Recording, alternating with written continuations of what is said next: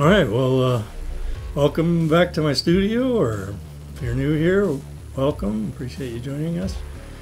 Today I'm going to discuss permit plans that I've been working on.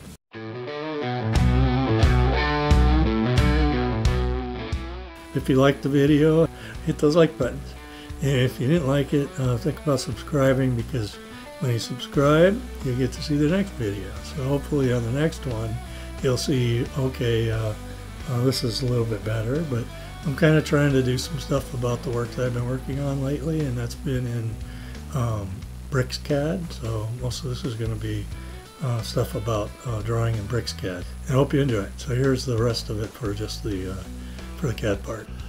I'm working on a plan check comment that I got back from City of Carlsbad. This is for a room addition that we're doing plans for, and I submitted the plans 3 weeks ago.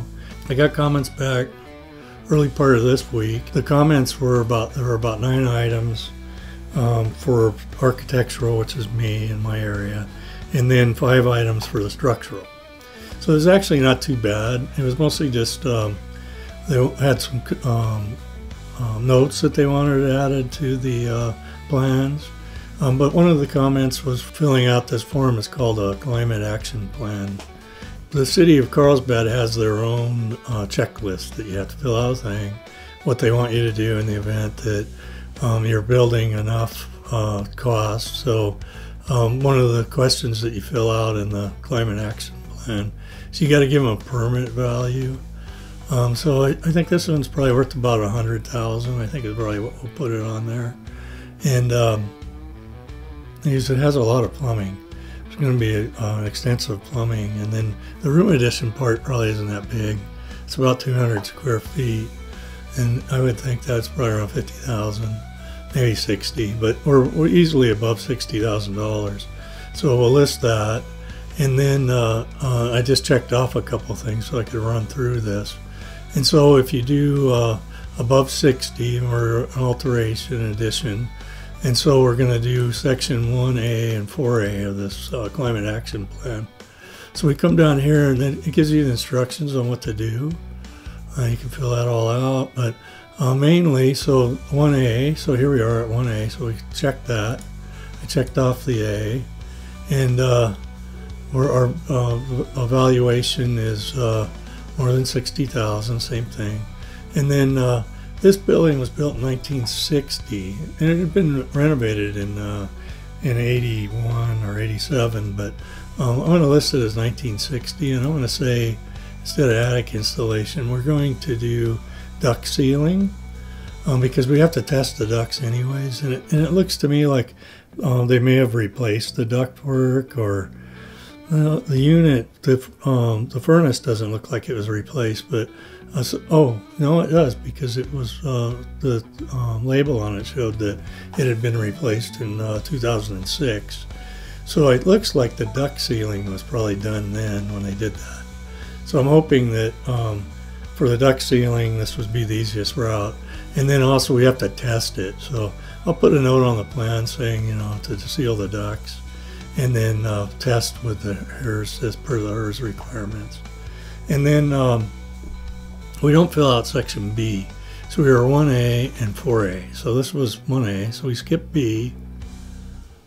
We skip photovoltaics, that's 2.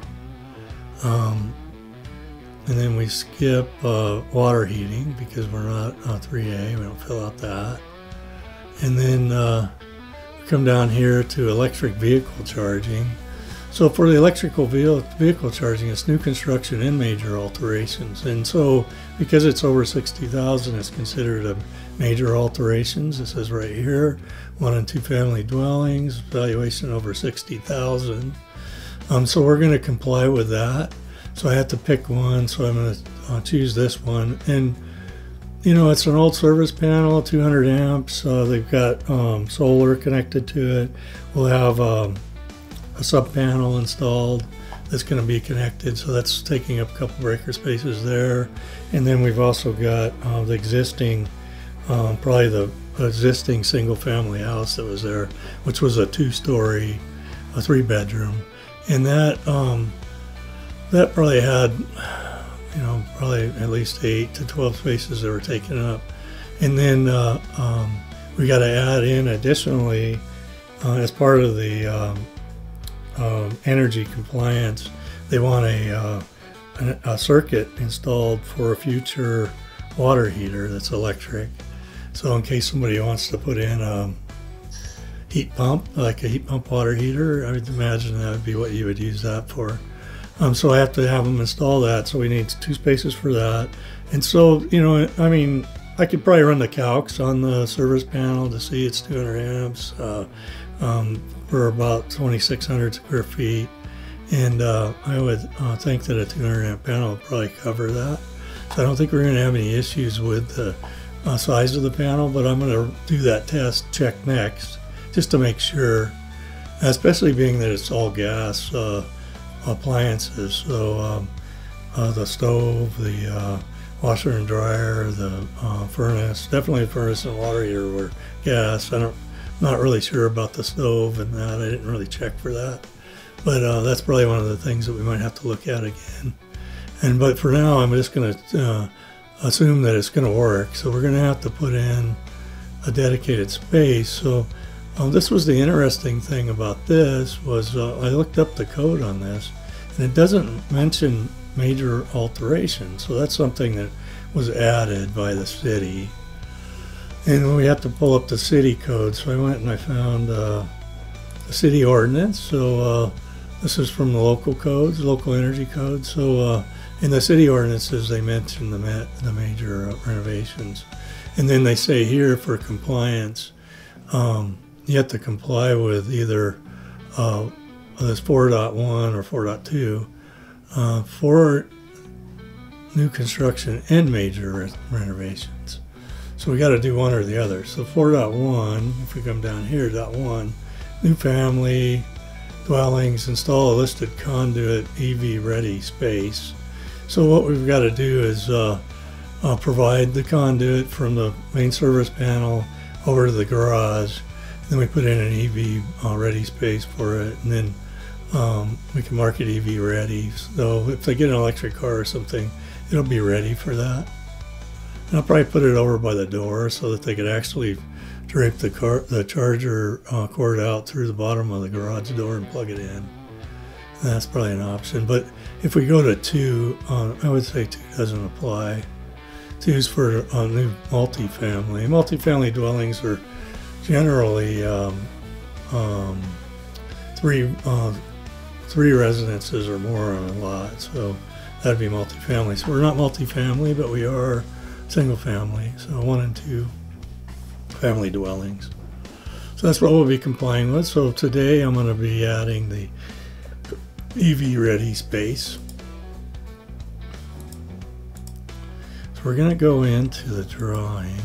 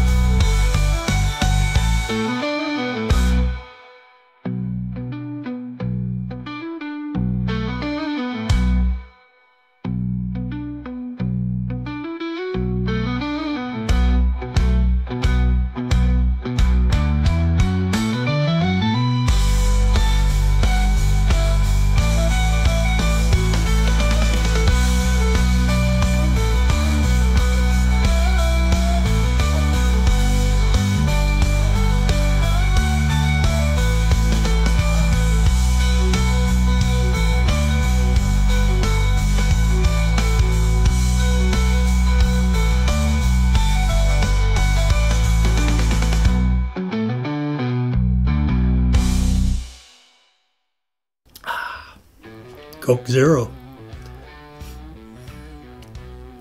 Okay, so here we have it. We've got our proposed floor plans. So this is all proposed, so we're going to do this.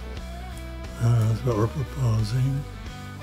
Okay, and we've now added some of the conduit runs. I had to show it on here because I couldn't get the J-box location in there very well. And I think maybe I might go back and change that to an actual J-box because it doesn't need to be a big cabinet. Although for 1-inch conduit, yeah, you're going to probably end up with a 6x6, maybe 6x6, 4 inches deep at least, indoor. And so here we are, route empty conduit to feature EV charger. This one is route just the non-metallic shielded cable, sheathed cables. And one of them was a spare, so we got a spare over there. Plus we need 120 volts, so putting that in. Yeah. Everything you need to do this plan. It's going to be a nice little electrical job for somebody. Pretty clean. Hook up some stuff, run some power.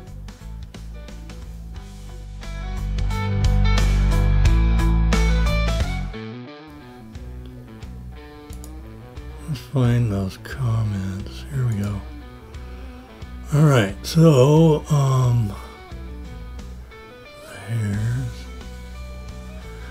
from the action plan. So we're back to the action plan. So we're going to say the action plan.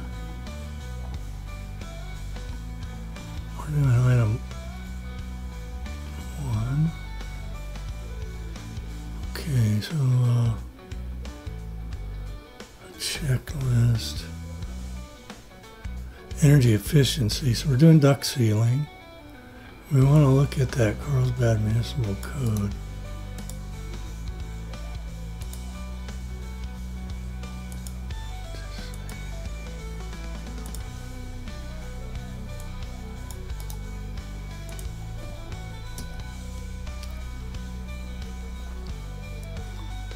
Go to Carlsbad Municipal Code. Wait, this other one had it pretty good.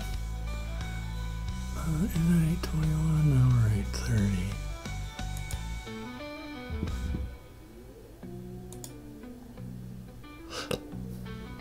Okay.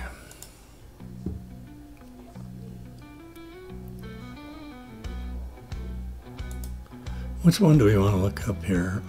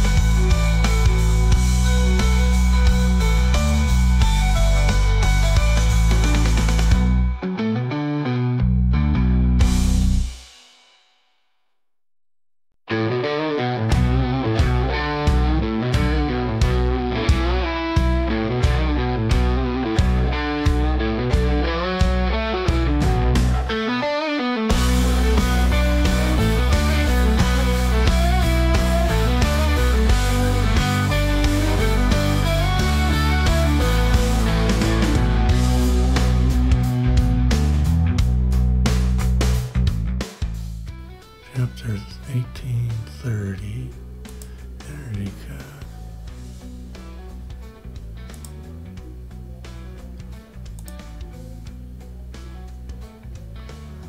Oh, it's the water heater. That's not the one we want. 1830. 1830.06. 1830.06. Okay, 1830.06. So this is the additions, alterations. Okay, so we're going to do duct sealing.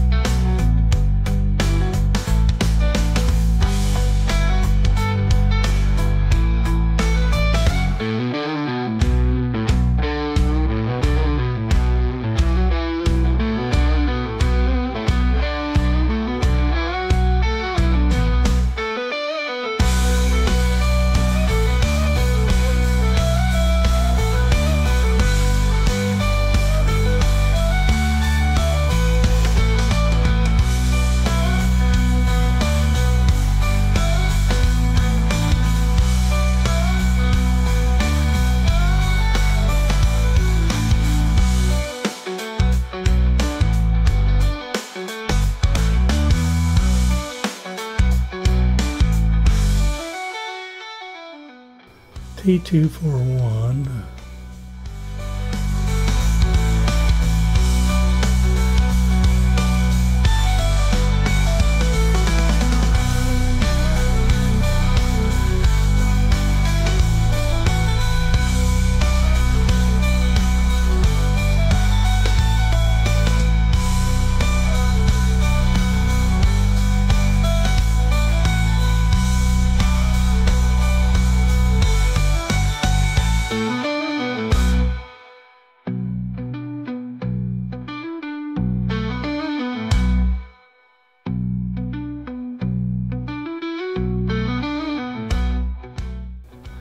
New supply register. Connect to existing supply duct. Provide duct ceiling per CC 150.2b.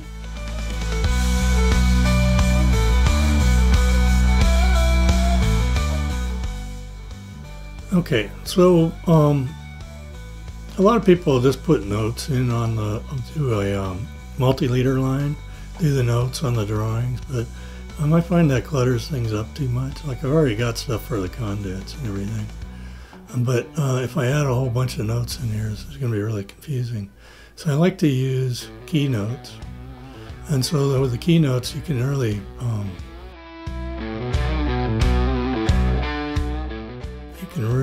add some stuff to it.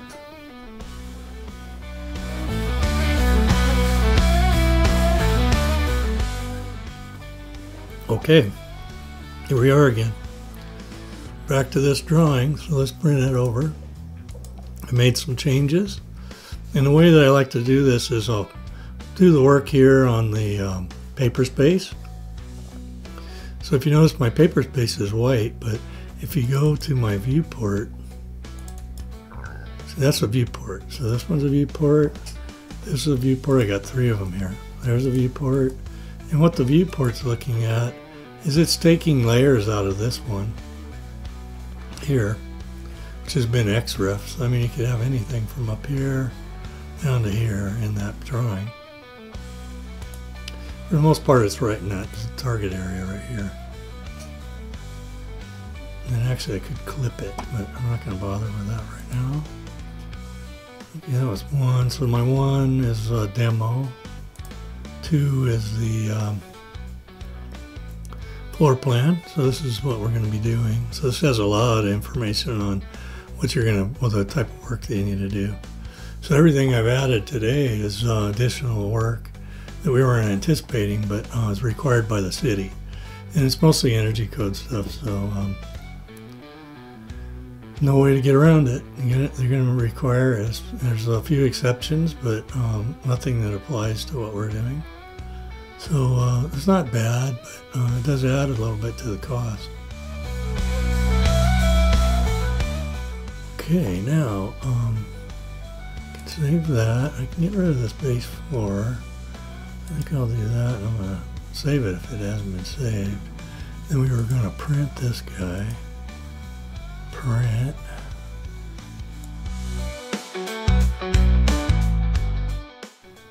Okay, so here's our new drawing, and we've pretty much covered all the bases.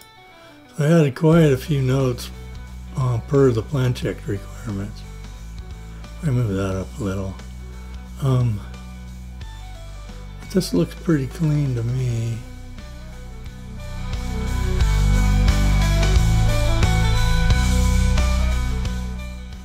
Okay, yeah, so on the title sheet, I had to add this. Special inspections. So they wanted to see, it was mainly just the energy compliance stuff, but I went ahead and did that, and then I went ahead and put in the structural, and then I like to reference back to their sheets because just because I have 3 items on there, they may have somewhere a note that says they need special inspection somewhere else that I'm not aware of, but I think I've coordinated it and put it on there okay for them. And so that's going to be our, that will be our project for today.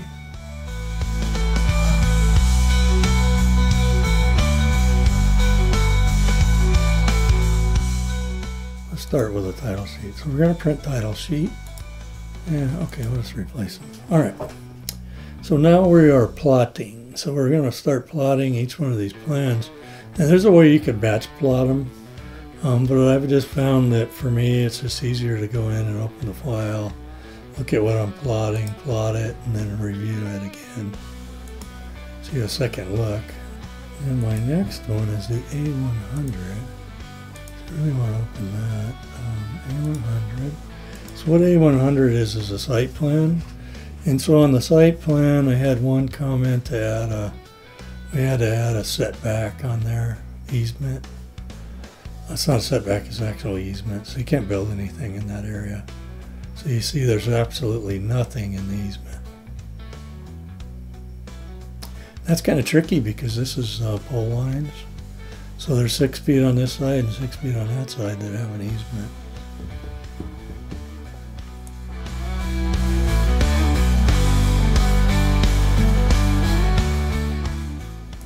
See anything goofy? Okay, I probably don't need this stuff on the demo. So I want to take that out. This new electrical, it doesn't belong on there. It's supposed to be existing. Okay, so probably to go in and layer control.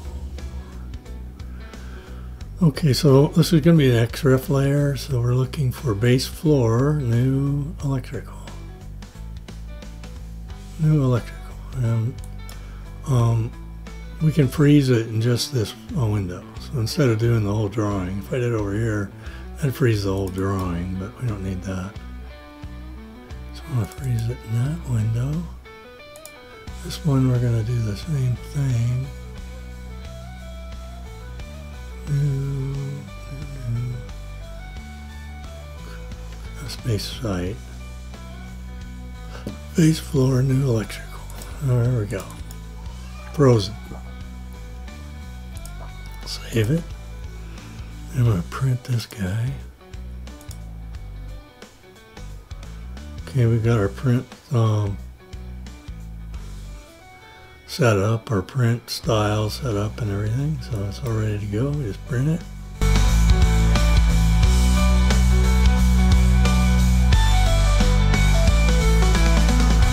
Yeah, it looks pretty clean. I didn't get any plan notes on my demo. I actually didn't plan check my plan, so I was kind of wondering what that's all about. Okay. This one we've looked at several times. This should be good. I went ahead and put that on there again. It's identified here.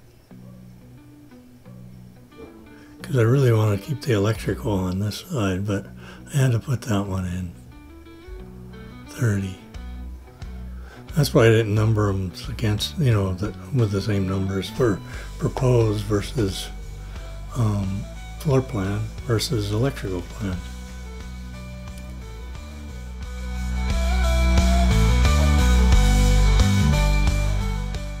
Now this is our roof plan. It's on the roof plan.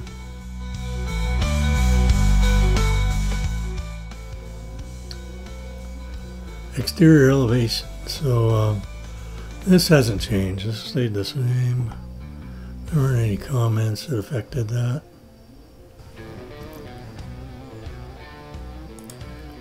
Let's go ahead and print this.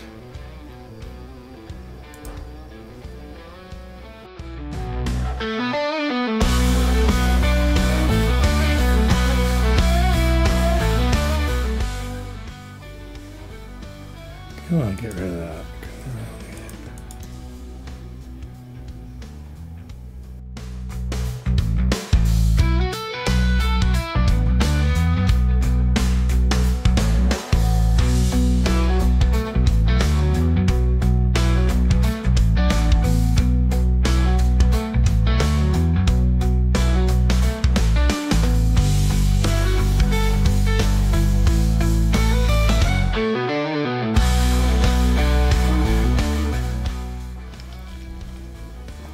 Oh, in case you're wondering, the reason why the installation on the wall is R21, or the installation in the attic is going to be an R30. R30 there. I probably should put a note up here for R30. Is because when you're in an attic space, you're collecting a lot of hot air in this attic space, which increases the temperature threshold there. So you need more insulation to push back against that storage or the increase, because there's very little ventilation going on here. You know, it's all passive, so it can get really hot. So you want to have that be insulated better. This was going to be an R21 when it was like that, but now we've made the ceiling flat. So now I've got to put it in as an R30. I guess I could put it up this way and do R21, but easy enough just to leave it at R30. We'll make a note up here that it's R30. Really not much difference. R30, R21, couple inches of insulation.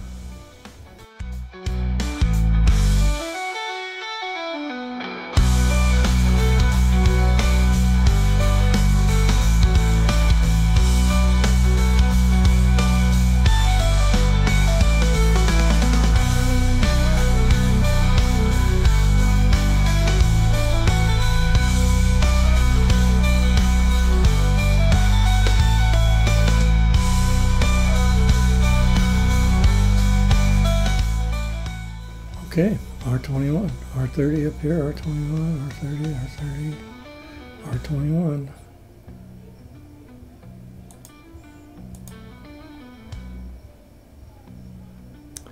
Okay, I'll print it one more time.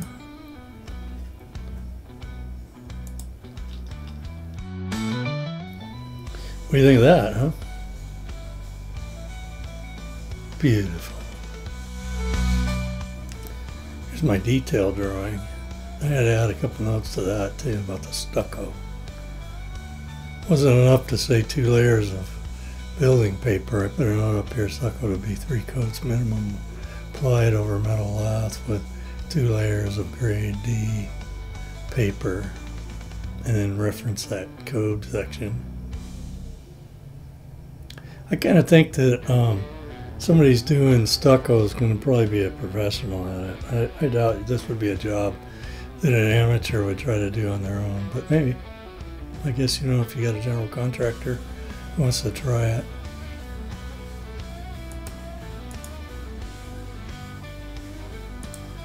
Okay, so let's print this.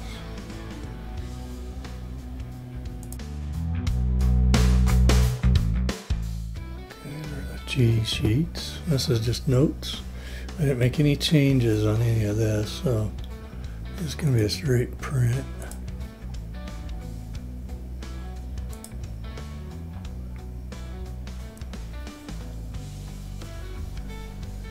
Mandatory standards. Green building.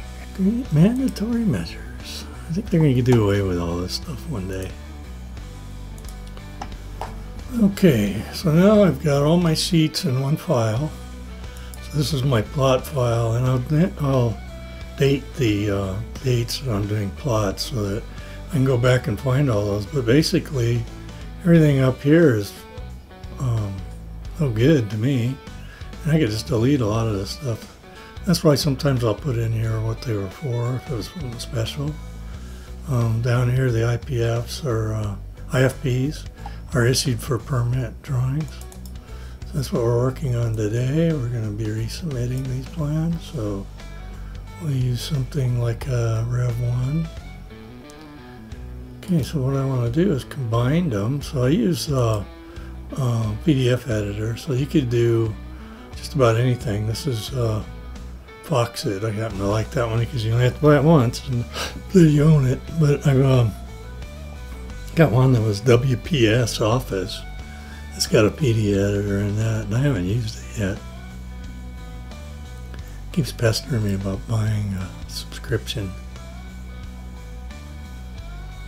Okay, so I don't know that I have those placed right now. Okay, so let's try this again. Combine files. Okay, well, first of all, put this one at the very top. And then we had notes that came afterwards. All our notes, because nobody ever reads those. If you put them at the end, they won't get looked at. And there's the, okay, Title 24.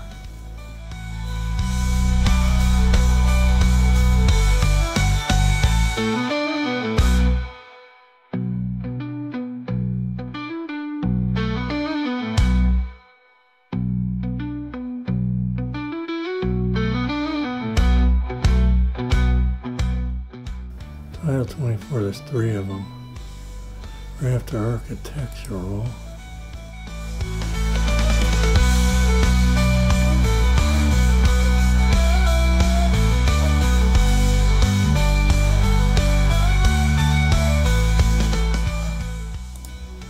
Oh, Title 24 sheet, right after.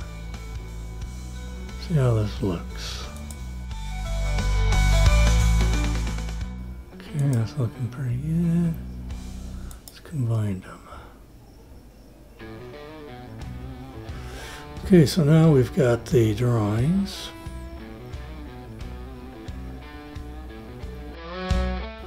Nicely packaged together, back to the way it was. Just plan check, show them any changes.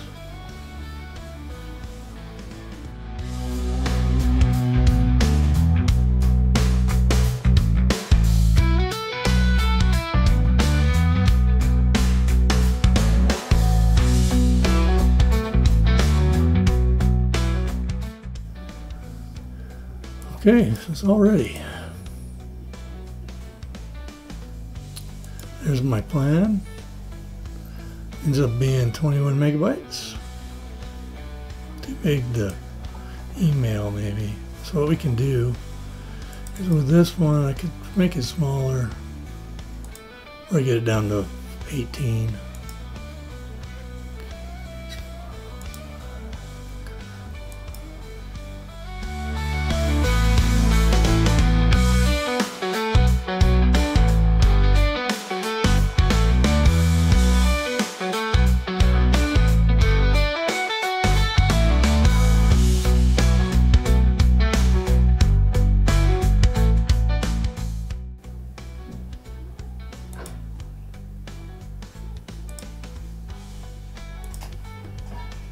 Okay, so that wraps up today's video. I don't really have anything else to add other than, hit the like button, and if you didn't like it, you got to subscribe. So like and subscribe, and when you subscribe, you'll be able to get the next video notice, and you might like that one better. So it's worth subscribing if this stuff is interesting to you.